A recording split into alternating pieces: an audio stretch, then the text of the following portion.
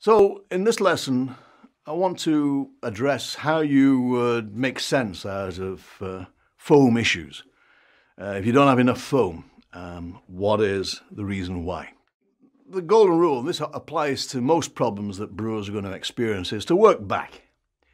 So the first thing to say is the CO2 right? Have you got the correct and specified level of CO2 in the beer? Actually, you usually have a range that you work to. Err on the side of the top end of the range in terms of CO2 availability. Is it being dispensed correctly? I can remember back in the day in Bass, we had vertical integration, the wonderful days before Thatcher brought in the beer orders. And we had total control. We owned all our own pubs. And we'd go out there making sure the beer was being looked after and being dispensed correctly and being poured correctly. And on the taps, of course, were these sparklers, and you could twist them. And that would influence how much the beer was being squeezed through and the fineness of the bubbles and so on and so forth. And of course, that tends to slow down the rate of dispense. So bartenders didn't like that because there was a line. So they unscrewed them, took them off, and just let the beer sort of trickle in. And so we made them tamper-proof, so they couldn't unscrew them. So they sawed them off. So it's a real problem.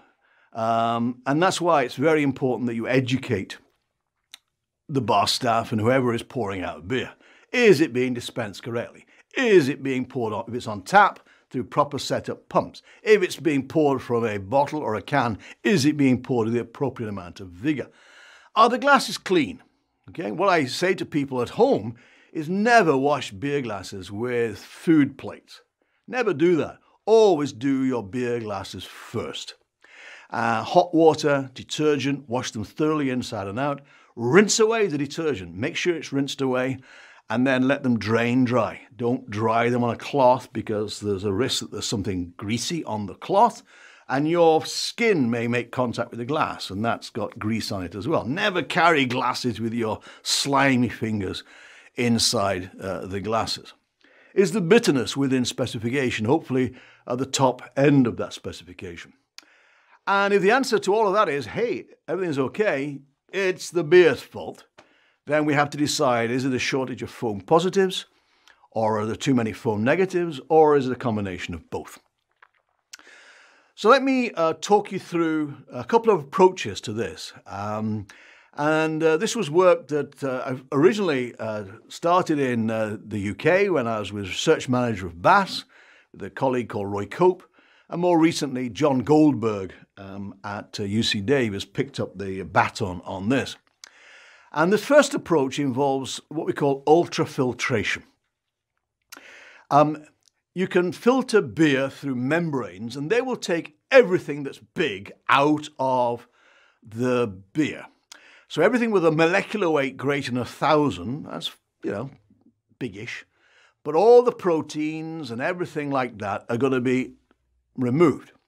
And the stuff that comes through has got everything that's got a molecular weight less than 1,000.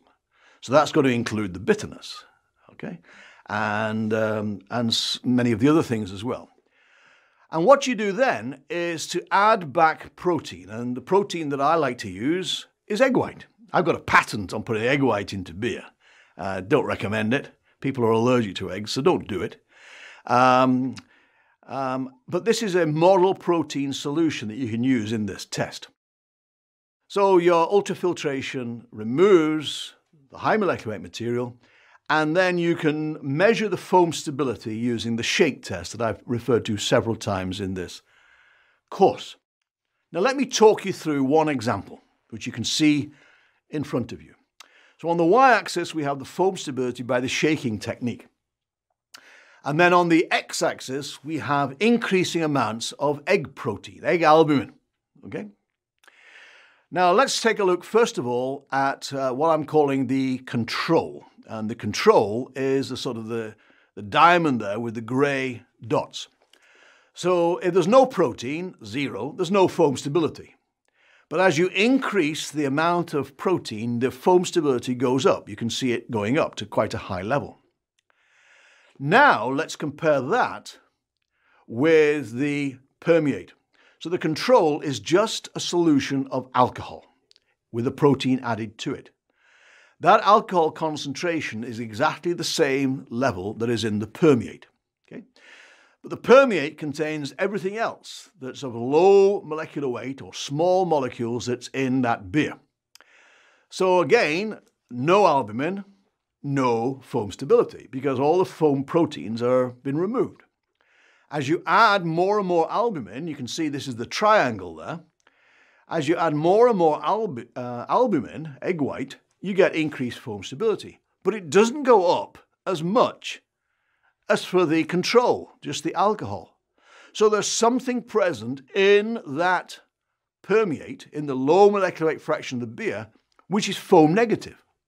Okay? So straight away, we can identify that there's a problem here. There's a foam negative material. Now let's look at the retentate. And the retentate is the black squares, and that is the high molecular weight fraction from the beer. So you can see that it has got a finite foam stability, okay? Even if you don't have any albumin. But if you put more albumin into it, the black squares, the foam stability goes up. So yeah, there's protein there, but there's not as much as there could be. So this beer also suffers from not having enough protein. And finally, the impact, that's the actual beer itself. And you can see that its foam stability is not as good as it is in the retentate, probably because you've removed the negatives in the permeate, okay? But as you add more and more protein, then the foam stability increases, and it increases higher than it does in the in-pack. And again, this is probably because you've taken away the foam negatives. So in this type of approach, you can interpret whether you have a shortage of foam positives, presence and excess of foam negatives, or in the present case, both.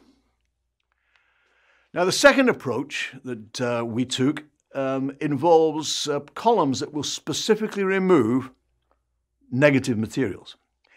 And once again, we come back to our old friend Cephalose. You remember that when I talked about foaming polypeptides, I talked about Cephalose attached to 8 carbon units, octyl. You can also have Cephalose and attach to it a lipid binding protein. It's actually bovine serum albumin, which is albumin from beef blood, basically.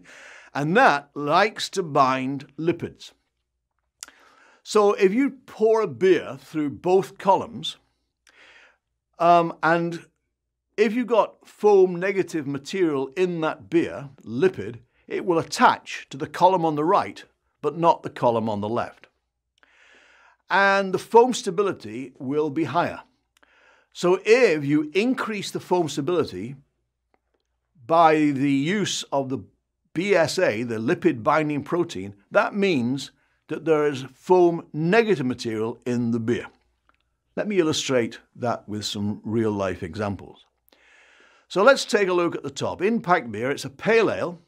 We've got the untreated sample, and again, we're doing the shaking test, so we've got 0.93. The control Cephalose, that's the one that's not got any lipid binding protein attached to it. It's gone down to 0.3. It's gone from 0.93 to 0.3. And probably the reason for that is some of the foam positive material is sticking onto the column. But if you then pass it through the column with a lipid binding protein, it goes up to 1.1. So in other words, if you compare the control Cephalose with the one with the lipid binding protein, there's a big increase. And that means there's a foam negative material, a lipid, possibly an oxidized fatty acid, which is present in that pale ale. Now the next one, the lager, does not improve by passing through this column, but some of the other ones do. So this is a very handy-dandy way, if you've got a laboratory, to interpret whether you've got a foam negative problem with your beer.